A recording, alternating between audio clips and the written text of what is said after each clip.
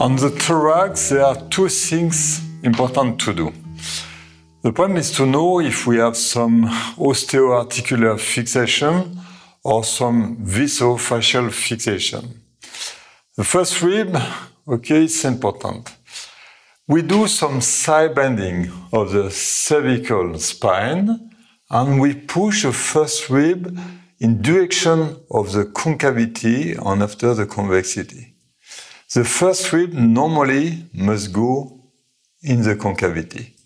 So we check first at the posterior part, we put the thumb on the costovertebral joint.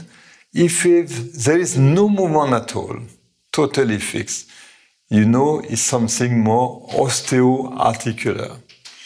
If just behind the clavicle, you feel you have a resistance, it's not totally fixed like number one, it means that you have or a shoulder problem or clavicle problem, or also some visceral facial problem. Number three, we are anterior, and if there is a resistance of the rib, you know that it's viscofacial. Could be lung, pleura, pericardium on the other side. It's interesting because at once he gives you some information.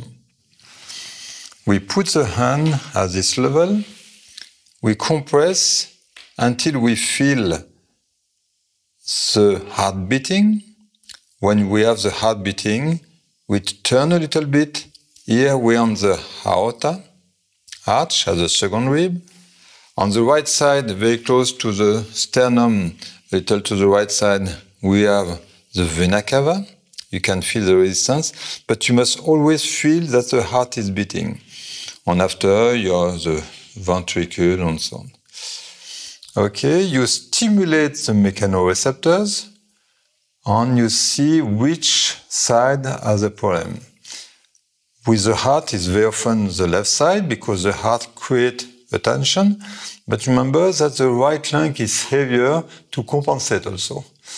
So I work with the weight of my hand, close my eyes, be in 3D, because you must feel deeper what happened inside. You can do this technique with the two hands crossed like it. It's the same thing, so some people they prefer. And don't forget that you work with the weight of your body. You are not just doing this. It's easy when you work with the weight of your body. Put the tension on the left, put on the right, try to harmonize the two tension and feel where is the problem.